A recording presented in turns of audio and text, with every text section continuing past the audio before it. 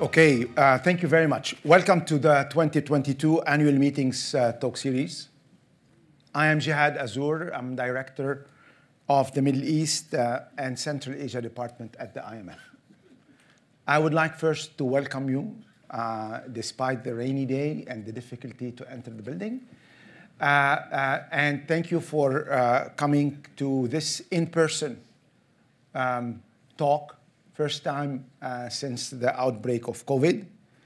And also, it's not only first time as we meet, but also this is my first governor's talk with the governor of Central Bank of Armenia, my good friend Martin. And I'm very pleased that he accepted our invitation to discuss a topic that is not only timely, but I think the approach that Armenia and the central bank in Armenia is following is one of those that are very interesting. We will discuss the risk management approach to price stability, and specifically we will focus on the role of policy credibility. I think policy credibility is one of the main issues that central bank governors are struggling with these days, and therefore we all look forward to the comments by you, Martin. Governor Galstyan, first of all, thank you for joining us. You are one of those governors who have been innovating, who have been dealing with successive shocks. The COVID crisis, the food security shock, and recently the war in Ukraine, especially for a country that is in the neighborhood. And you have been successfully dealing with all these shocks. Currently, you are proposing a new approach to monetary policy that recognizes the very uncertain and challenging environment in which central banks take policy decisions today. We would very much like, first of all, if you can share with us your thoughts. I think you have a presentation. And then I will use my position to ask you a couple of questions. And I will open the floor for Q&A. For those who would like to ask questions to after the presentation, please stand up, say your name, and please keep your questions brief, because I'm sure there are many questions that the governor will be asked after his presentation and my questions. Martin, the floor is yours. Okay, hope you can hear me well. Excellent. So first of all, dear Jihad, it's a great pleasure. Thank you all for coming. And then because the time is short, I'll just go through my presentation and then later take questions from Jihad and hopefully from you as well. So the title of my presentation is Risk Management Approach to Price Stability and the Role of Policy Credibility. I'm going to advocate for a paradigm change in monetary policy frameworks, which shifts the focus from optimal policy based on more probable baseline scenarios to risk management approach, which instead focuses on minimizing regrets from policy errors. On my title slide, you can see this is the Training and Research Center of the Central Bank of Armenia in a picturesque town of Dilijan, which is in Armenia. And here we are investing heavily in developing the new monetary policy framework. And I'm going to talk about it now. So the idea started with people on the slide, most notably David Archer from BIS, whose ideas in the beginning, I have to admit, sound a bit strange. So jointly with Doug Galstyan, probably many of you know him, he's now doing the Better Policy Project. The Central Bank of Armenia merged with Doug efforts, and we created something which is called Global Forecasting School, which currently includes people from National Bank of Georgia and Central Bank of Armenia. The vision of the GFS is to work on the development of this new framework and invest in human capital to create global superstars. The work that I'm presenting reflects months of joint efforts, and on this slide you can see many of our people. I want to thank them for their wonderful work, and we have been struggling with this idea for months, and then I'll try to be short in presentation. So to motivate the need for a new monetary policy framework, I want to show you the forecasting performance of several central banks.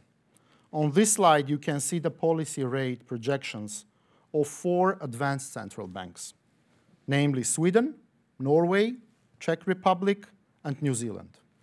The charts clearly show that even the advanced central banks are not very good at forecasting. Having said that, it is also quite obvious that these forecasts are especially bad in times of uncertainty, where we can see basically a mean reversion tendency in the projections. The current approach of monetary policy, and therefore the communication strategies, critically hinge on the ability of the central banks to forecast the future and design optimal policy responses. Now, that is a problem, because we can clearly see that we at the central banks are not good at forecasting, for good reasons, by the way. This is the reason that the key point of the new policy framework is to treat monetary policy as a risk management exercise with multiple scenarios, rather than finding the best baseline forecast. So the main question, how to design a framework which recognizes that, first, central banks are terrible at forecasting, especially in times of uncertainty, and now I'm being self-critical. And the second is that there are non-linearities in the economy which can kick in and drag the economy towards dark corners. This is a term which was coined by Olivier Blanchard several years ago. The meaning is that there are dark corners from which we want to steer the economies away from. Because if we get there, the costs are going to increase in a nonlinear way. Deflationary spirals or overheating, which anchors inflation expectations, are good examples. In these situations, the role of the monetary policy would not be trying to predict the most probable scenario, but really to make sure that we get the economy further from these dark corners, even if this may imply more aggressive policy decisions. So in my future slides, I'm going to make the point that situations where monetary policy has been behind the curve, including the current juncture, it is not just a bad luck, but flaw in policy frameworks. So the Central Bank of Armenia working paper, which was just published, spells out the details of this new framework. In case you would like to read it, you can find it out on the website. You can also see here the YouTube link, which we created in Global Forecasting School with our students, explaining the ideas in more details. We also have privilege to get comments from John Taylor, Mickey Levy, and Michael Bordeaux on the framework that we're developing. So having talked about the importance of scenarios, it is probably worth stepping back a bit and emphasizing key ingredients of scenarios, which are relevant for our monetary policy. We think that any good forecasting and policy analysis system, FPAS in short, has to have 3 ingredients. First ingredient, we call it, where is the economy now? Are we in an overheating economy or in an excess capacity economy? So what are the initial conditions? That's the question number 1. Second, what do we think might be driving the economy in a medium term? What are the main forces which are going to determine the dynamics of the economy going forward? And the third, and probably the most important one, how do we need to adjust our policy instruments to achieve our policy goals? I really want to emphasize the last point because it makes explicit that monetary policy must be proactive and clearly signal the markets that it is ready to deliver on its price stability objectives. In other words, the central bank is ready to adjust its instruments as much as needed to achieve its price stability objective. Currently in FPAS Mark 1, I would say, many central banks use baseline scenarios and those baseline scenarios have those three ingredients. So what are we adding? I'll tell you in a minute. So this slide shows the big picture of evolution of monetary policy frameworks, starting from non-FPAS frameworks with passive role for monetary policy going to FPAS Mark I and then FPAS Mark II. On the horizontal axis, we have put the main criteria we think are useful when thinking about monetary policy frameworks. These slides, as I mentioned in the beginning of the evolution of monetary policy framework, when we did not have FPAS systems, there was no explicit proactive role of monetary policy acknowledged through macroeconomic projections. So macroeconomic projections did not play an integral and essential part of communication with the market and did not have three ingredients of policy scenarios that I mentioned in my previous slides. FPAS Mark I was a significant step forward. The important innovation of FPAS Mark I was the recognition of endogenous monetary policy with clear objectives and the communication with public through consistent scenarios. More specifically, it recognized the need of proactive and forward-looking monetary policy.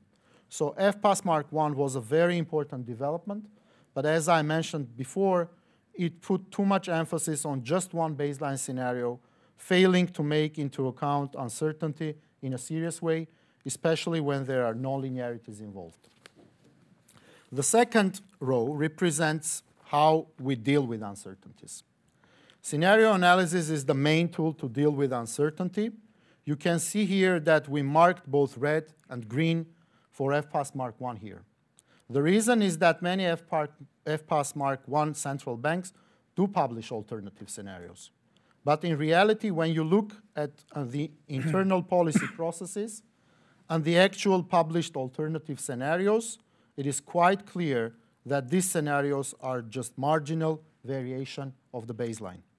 So psychologically, once you call a scenario baseline, it concentrates all the energy and attention to that particular scenario, and alternative scenarios do not have impact on policy.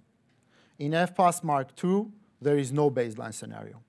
The essence of FPAS Mark II is to publish several scenarios all at the same time without naming any of them baseline.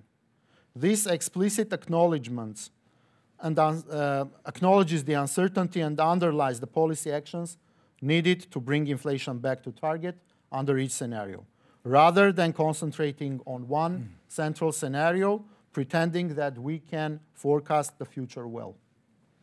The third criterion is related to the second one, is the risk, and this is the risk management approach to monetary policy. This is so-called least regrets policy, as was coined by the Assistant Governor of the Reserve Bank of New Zealand. This means that instead of trying to design an optimal policy, we're trying to come up with a robust policy which minimizes regrets of possible policy errors. This is completely different mindset, and the uncertain time may warrant more aggressive policy response to steer the economy further from dark corners, depending what is the policymaker are more afraid of. For example, currently, if one is really worried about wage price spiral and runaway inflation, one may actually choose to adjust the policy rate aggressively, even though this may not be the most probable scenario in mind.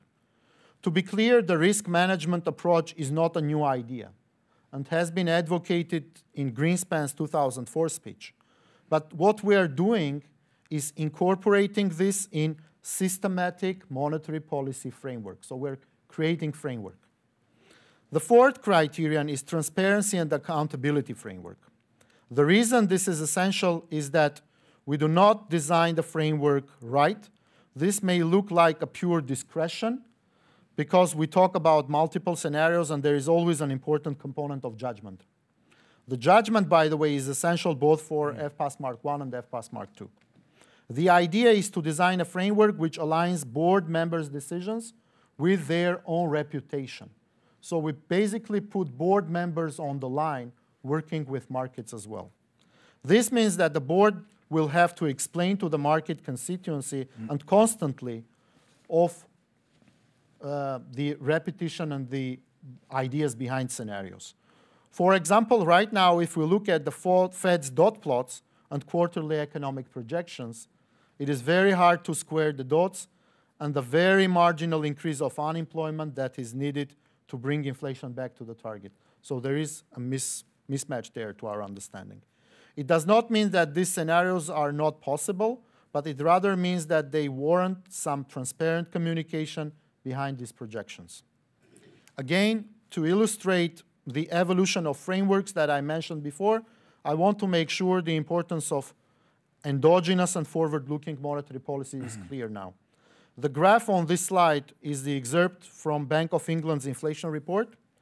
It shows that what would happen to inflation if interest rates were constant at 1%.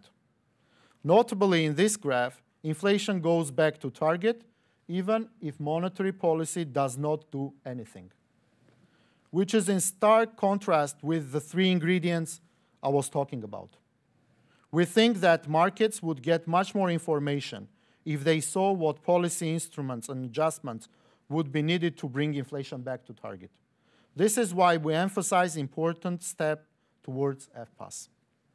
Again, continuing on evolution, FPARC Mark I was a very significant innovation, but we think there is a significant room for improvement. First, it puts all the eggs into one basket, which is the baseline scenario. In this framework, the credibility of the central banks critically depends on the accuracy of their expert knowledge and forecast. So when forecast turns out to be wrong, central banks are having a hard time explaining to the public why they should continue trusting banks. As Larry Summers called it, the folly in baseline destroys credibility. Of course, the last 2 years illustrate this point very clearly. In case of Federal Reserve, the baseline of transitory inflation put the Fed in a very difficult position because over time it became very difficult to recognize that inflation is staying persistently high without losing credibility. Second important problem is the local linear approximations and the failure to recognize the existence of nonlinearities. As the picture on the right-hand side shows, linear approximation work until they don't. If we assume that the world is linear, we may drive into the woods. Credibility of the central banks is one such example. Because if we assume that central banks' credibility is exogenous, like many people did after Great Moderation, we may underestimate the dark corners and the cost of our policy errors. I will illustrate scenarios showing this. So this is FPARC Mark II. What is the practical proposal? So we suggest here, instead of pretending that we can predict the future, which I showed that we cannot, to publish and communicate with the market several scenarios. More specifically, we always publish, in our case, at least 2. For example, case 1 scenario, in this case, where the interest rate goes higher than the market expectations to bring inflation back to target, we call it hawkish scenario. And the case B, a dovish scenario, with policy rate path, which is lower than the market expectations. So central banks would describe these 2 scenarios in a consistent way, showing to the market that they are considering more than one scenario and delivering the fundamental message that they don't know the future, but in any of these cases, they are prepared to adjust the instruments to achieve price stability. Probably that's the main message that I'd like to convey. This will significantly reduce the taper tantrum situations and decrease the policy inertia because markets will be prepared to see proper policy action.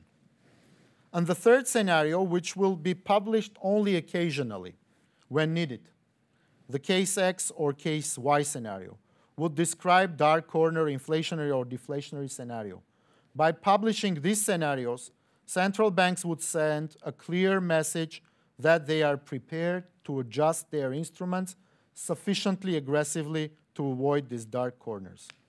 And here we go again. This is the same thing. Let me move to slide number 14. To show you how would this work in real life, I would illustrate examples of the scenarios as of September 30th this year. Here you can see the expected future path of 3 months Fed funds rate, which is implied from the market forward rates. We will be constructing our case A and case B scenarios relative to this line. So the green line here is an illustrative scenario which starts from the output gap of 0.5. You can probably, if you don't see it, it's very right corner on the top. And the core PCE inflation is about 4.7%. In this scenario, Fed funds rate have to go above 4.5. This is top left-hand panel, to generate a slack in the economy to bring inflation back to the target. Notice that the role of monetary policy and the three ingredients are extremely clear here. Another important aspect is that you can see here in the middle chart the credibility of the central bank, which is endogenous and nonlinear in our own model. Unfortunately, I do not have time to go over the details, but we will be having a separate working paper on that. So the main point here is that credibility is a stock that is easy to lose and hard to gain. And once you lose it, the ability to bring inflation back to the target is lower because economic agents become less forward-looking. So there is nonlinearity there as well. So case B scenario is the orange line. In this case, interest rate goes up to around 3.2%, which is lower than the market expectations because the output gap collapses in Q3 immediately. It's not going up and then collapsing, but collapsing immediately. For example, if a board member in the institution is worried about equity market correction, which can bring negative wealth effects, and hence a collapse in demand, he or she may be wanting to outline this. In this case, interest rates would need to be below market expectations, and inflation would go down to the target. Importantly, there is no need to assign explicit probabilities to these scenarios, but the board members can use language to nudge the markets if they think one of these scenarios is more probable. The value of these scenarios is to show the market with full consistency. As a result, when new data arrives, which is more in line with case A or case B, markets do not get caught by surprise. Finally, the case X scenario is a dark corner scenario. In this particular case, the underlying inflation is much higher, and inflation expectations are much higher because of measurement errors. Fed funds rates have to go to 7.5% to bring inflation back to target. Fed needs to engineer a big negative output gap, a big recession to bring inflation back to target. And you can see in the middle, we really lose a lot of credibility because we lost the control of inflation just for a while. This will deliver the message to the markets that Fed is ready to do whatever it takes to bring inflation to the target. Now, I know that 7.5 may look too much. But remember that 10 months ago, 4.5 we see in the market seems too much at that time. And this is the value of communicating these scenarios. If time goes by and we see the risks of case X increasing, then the risk management approach would warrant more aggressive reaction, but the markets would have the implications in the scenarios. Interestingly, we have replicated this exercise in summer of 2021, and you can see here that case X scenario looks like case A scenario. Now, and having a risk management approach would have really helped Fed if they used this approach. Now there is an important nuance. You might think that we are forecasting the past, but the real message is that not that our models would somehow predict the future better. What we want to say is that it would be much better if Fed explicitly communicated that both persistent case A and transitory case B were plausible scenarios and show the appropriate policy responses. The way the Fed would not bet all its credibility on the baseline, which was transitory inflation story. And markets would be more prepared to policy actions it took after it became clear that inflation is persistent. At the end, I would like to illustrate the importance of nonlinearities using the example of endogenous credibility. This simulation shows you the same green line and compares it to the case where credibility is exogenous and is fixed at the perfect level. In other words, the policymakers think that their trust does not reflect their policy results. In this case, to bring inflation back to the target, interest rate has to go up only to 3.5%, 1 percentage point lower than in the case of perfect credibility.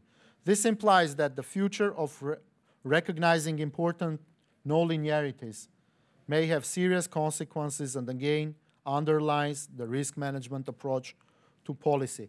I do have this slide as well, but probably I'll skip this one, and then during the Q&A I'll be happy to formulate that. Thank you very much for your attention, and I'll be happy to take questions. Excellent, fascinating presentation. Thank you very much. Martin, let me ask you first question on the approach itself. How would this risk management approach address the challenge that we face now, which is already an inflation that is very high and over-tightening risks is growing? Do we need scenarios? Aren't we in a situation where things are clear? So probably we need scenarios when things are not as clear as we thought during the Great Generation, the moderation period. But I would say that there are certain difficulties with introducing this approach. So we tried it in our own bank, and there are maybe three most important things that I would like to underline while moving towards this direction. One, there should be a mindset shift in all layers of the central bank, starting from the board, when board would be ready to put themselves on the line and tell what they think and probably somehow try to help markets and nudge markets. The second is modeling and forecasting part, which is becoming a nightmare in a way because there are so many nonlinearities that you should be taking into account. And the third one is the human capital part. Mm-hmm. So in order to do this kind of work, you need really not only economists, but the guys who are understanding the entire context. So human capital development is one way forward. Are we implementing it at the Central Bank of Armenia? The answer is yes.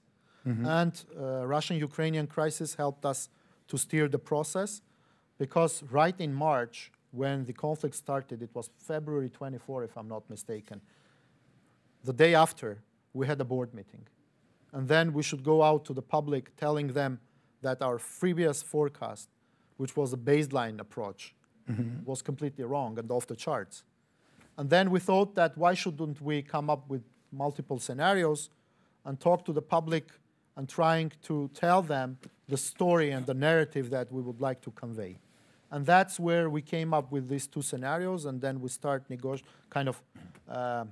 nudging it into the market participants, and it helped us a lot. It helped us a lot. Thank you very much. I have a couple of questions, and then I give the floor. I see that many hands are going to be raised, Martin, after your presentation. Policy communication. This is something that was one of the main instruments that central banks enjoy. And usually baseline projections provided by the central bank provide guidance to economic agents.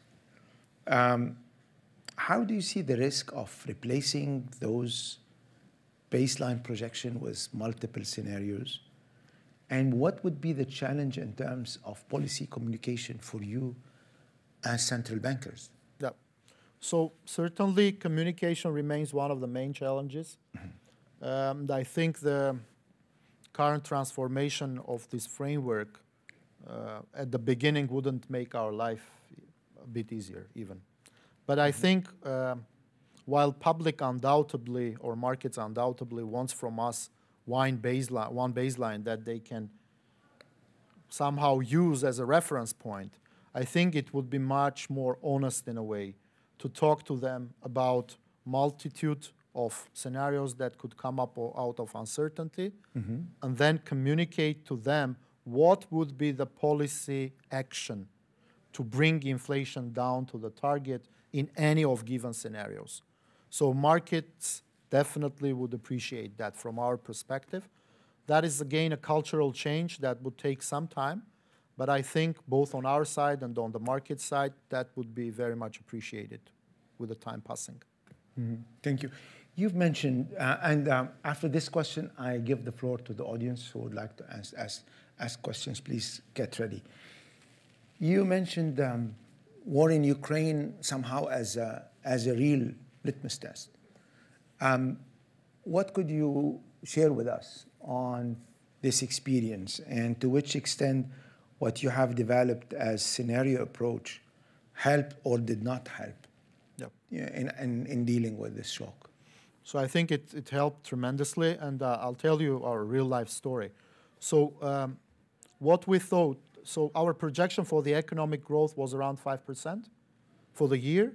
And then when February came and the war started, I think our forecast went down to 1.6, reflecting our ties with Russian economy and our understanding that there will be some kind of a collapse of Russian economy, remittances inflow would be distracted, and so on and so forth. So that was scenario A, that we will have probably a steep decline in the GDP.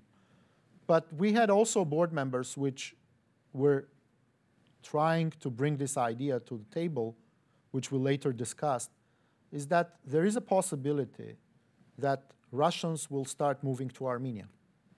So we will starting to gain a human capital, which would definitely bring our potential GDP up.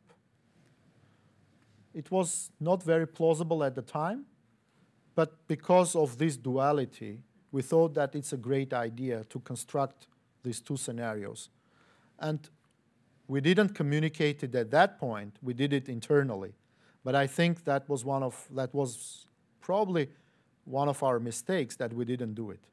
Because now we see a huge influx of Russians, and then we expect 13% real growth for this year for the Armenian economy. So we do have a huge influx of IT guys to Armenia, and we see around 25% increase in human capacity in IT sector. So very well talented, framed people are moving from Russia to Armenia, which have probably very long-term consequences. So there were two scenarios. We were not ready to communicate, but I think we should have done it. I have to apologize. I had to read the screen that there is no time for questions from the audience. Maybe we can take it bilaterally after this session. Martin, I had also some other questions, and I think I need also to line up to take them on bilateral basis. Thank you very much. I would very much like to thank you for this very interesting, thought-provoking presentation. I'm sure that I'll wait to see the other papers coming. I want to also commend the work you're doing at the central bank with your center, where you have all these brains. To close, I want to thank Governor Galstyan for taking the time and sharing with us a new approach to monetary policy. And we will have the opportunity with the team to follow up on this new approach. Thank you very much. Thank you. It was a great pleasure.